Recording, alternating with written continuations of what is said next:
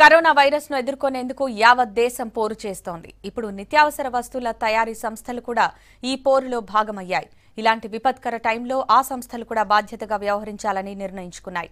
Virus ను control చేసే ఎంతో కీలకమైన సబ్బులు, శానిటైజర్ ఉత్పత్తిని పెంచడమే కాకుండా ధరలను కూడా తగ్గించాలని నిర్ణయించాయి.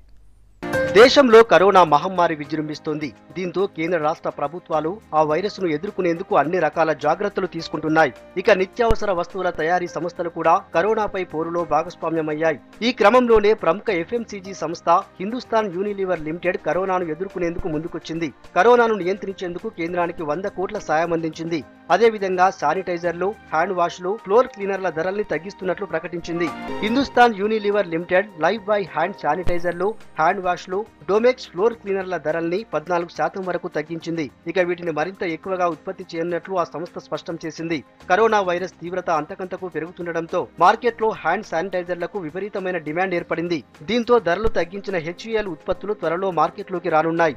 అలాగే దేశవ్యాప్తంగా అవసరమున్న ప్రాంతాల్లో 2 కోట్ల లైఫ్ బాయ్ సబ్బులను ఫ్రీగా ఇస్తామని కూడా ఆ సంస్థ చెప్పింది. దీనికోసం రాష్ట్ర ప్రభుత్వాలతో కలిసి పనిచేస్తామని ఆ సంస్థ సీఎండీ సంజీవ్ మెహతా ప్రకటించారు.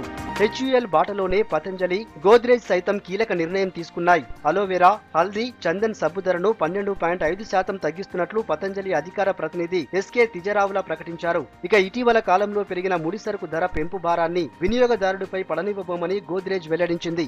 తాజా పరిస్థితుల నేపథ్యంలో ధర పెంపు నిర్ణయాన్ని ఉపసంహరించుకుంటున్నామని Godrej consumer product CEO Sunil Kataria చెప్పారు. ధరలు తగ్గించిన ఉత్పత్తులను త్వరలో మార్కెట్లోకి తీసుకురానున్నట్లు వెల్లడించారు.